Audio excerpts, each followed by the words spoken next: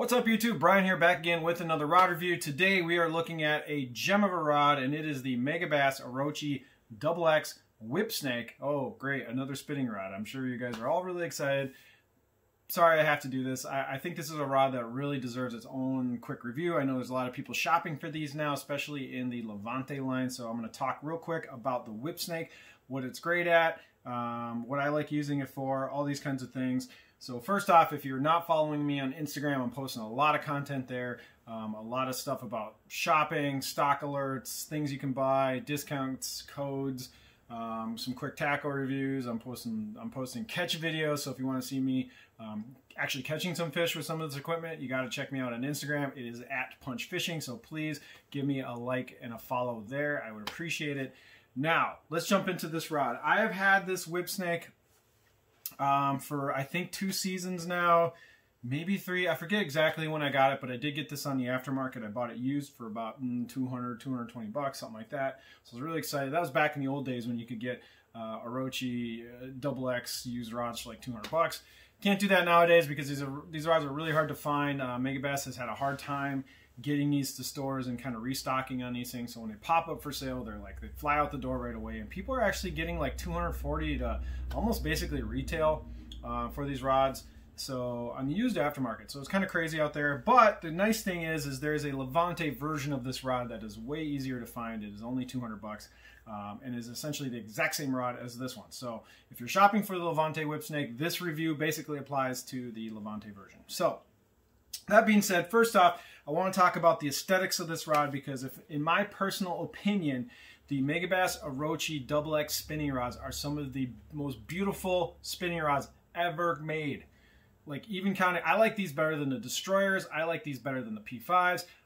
This is literally some of the nicest, most beautiful spinning rods people have ever made. I mean, this is Megabass at their finest. If you haven't actually gotten one of these Orochi XX spinning rods in your hands, you can't really fully appreciate it. But first off, the fit and finish on this thing is immaculate and it's beautiful. You got a kind of an unfinished blank up at the top, but then you get into this really, really beautiful cross pattern. Megabass has a name for this technology. I think it's called KBT. I don't remember what they call this stuff, but it just looks amazing. So you got this really cool cross stitch, perfectly, I don't know, diamond pattern going down the blank from here to here. You got amazing accents down through the handle. You get really beautiful threading here, but then you get these really beautiful metal silver pieces right here. Then you get metal accents, like shiny stainless steel accents right here, and then you get them down through the butt as well. Overall, fit and finish wise, this rod is just gorgeous, and also, it's got one of the best handles of all time.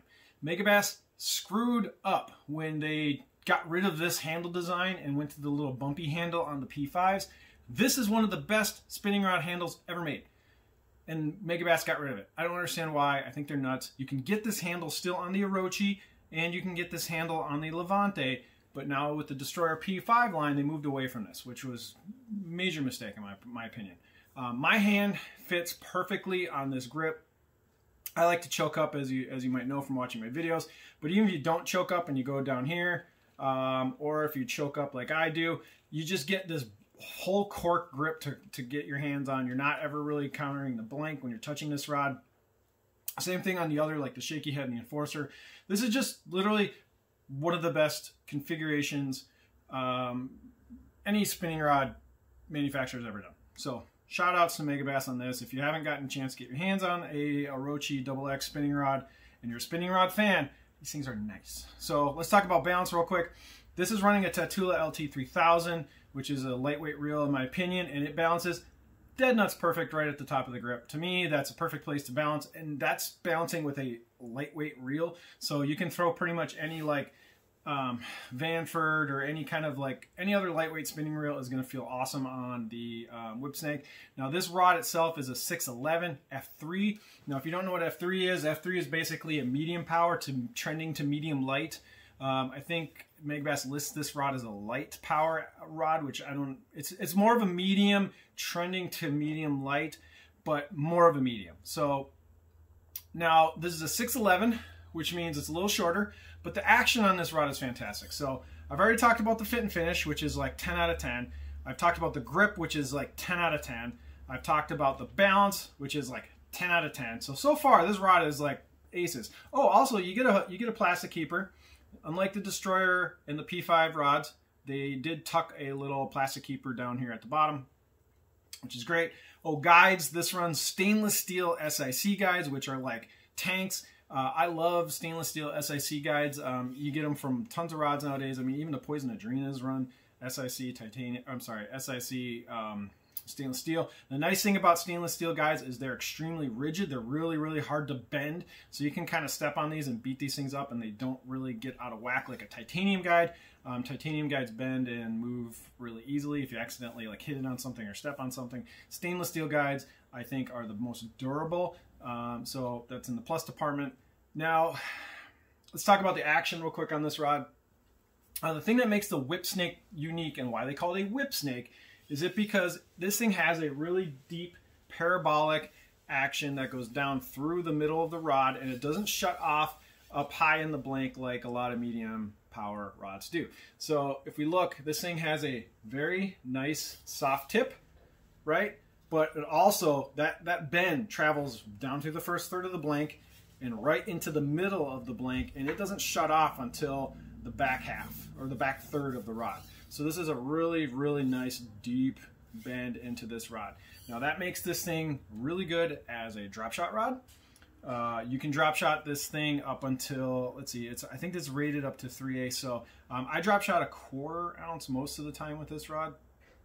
So anything, if you drop shot from 1/4 and under, this thing is going to do well. I've tried 3/8 on this thing, and it's a little overpowered. I would say that this is not a good drop shotting heavier weights like a 3/8. If you need to, you can do it. It's not going to not be able to do it, but its sweet spot is definitely 1/4 ounce and lower. Especially for like Texas rigging, drop shot baits, and nose hooking baits, it can do it both fine. This is also a really fantastic Ned rig rod because of that softer action in the blank. You can throw really light Ned rigs with this thing, and it does really well. You can throw wacky Senkos with this rod. It's not the most powerful rod like a regular 7-foot medium like the X-Pride or like the Windbuster or some of those other rods. But if you need to throw a wacky Senko, especially even like a 4-inch Senko, this thing's going to be great. Also, this rod is really excellent for throwing jerk baits. So if you want to throw Vision 110s or even smaller jerk baits that you can't really throw on a casting setup, especially if you're not into like the BFS thing or whatever, it's a fantastic jerk bait rod because of that parabolic action to blank. You can really load up and bomb a jerk bait out there. So if you're throwing light jerk baits, even like light crankbaits like balsa baits, like a Rapala Shad Rap or like a DT, any of those like lighter weight crankbaits, this is definitely the rod to go with. 110 to smaller jerk baits, this is the rod to go with. Anything you need to throw that, anything you need a BFS setup for, this can do it. This is also a totally capable trout rod. So if you're going spinning, if you're going to go river wading and you're going to throw light baits for like river or creek smallmouth, creek trout, that kind of stuff, this rod can definitely do it. It is not too stiff for some of those like inline spinners or like small paddle tail swim baits, that kind of stuff. So it's just a really good medium to medium light power all-purpose spinning rod. So sensitivity wise, I will say that this rod is not like knockout crazy NRX level sensitivity. Gotta remember, this is like a $290 price point rod, and it's right in that pocket. So I wouldn't say it's not Conquest NRX, Destroyer, Addermine level sensitivity, but it is really sensitive. You're not gonna miss fish. Bottom contact applications, you can feel everything. This whole package though, when you kind of put the whole thing together with the fit and finish, the grip, the balance, the range of things you can do with this rod, it's just, this rod is a gem. It's a knockout. It's a winner. It's one of the best spinning rods probably ever made. It's one of the best spinning rods that Megabass has ever done. And that's why it's still continuing on in the Levante line. So you can get these. They're a little hard to find in the Orochi series, but you can get these in the Levantes. Our buddies at Tackle Trap, they get these. They get the Orochi version in, and they get the Levante version in.